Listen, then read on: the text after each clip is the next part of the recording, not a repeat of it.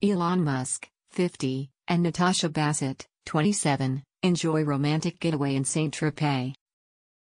Elon Musk and Natasha Bassett enjoyed a romantic getaway in Saint-Tropez over the weekend in celebration of Memorial Day.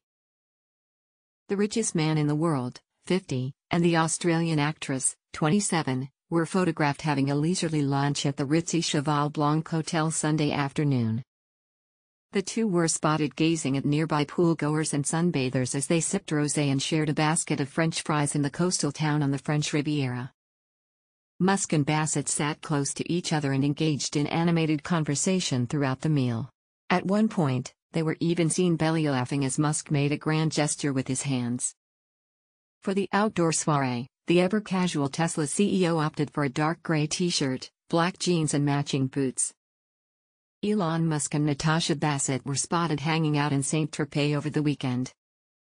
Mega Bassett kept her ensemble lighter and more colorful, sporting a patterned strapless sundress in a dark green hue, which she paired with strappy sandals.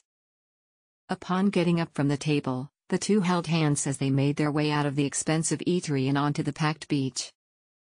One day prior, Musk and Bassett attended the star-studded wedding of Ari Emanuel, who is said to have inspired the fictional Hollywood agent in Entourage, and fashion designer Sarah Staudinger.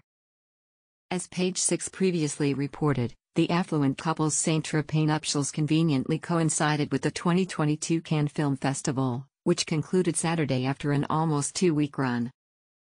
Musk and Bassett attended multiple festival-related events together, including the premiere of the biographical musical drama Elvis.